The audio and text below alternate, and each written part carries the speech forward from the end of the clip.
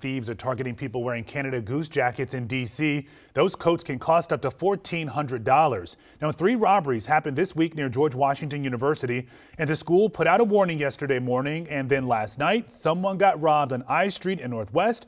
2 other robberies happened near the Foggy Bottom campus on Wednesday, one on N Street and the other on 24th Street. In all 3 robberies, the suspect had a gun. Take a look at this new video showing one of the suspects there. You can see that man running and getting into that white car, and that car just drives on off. In his hands, one of those Canada Goose jackets. If you recognize this person, I know it's a bit blurry, or that car, do give police a call. My goodness.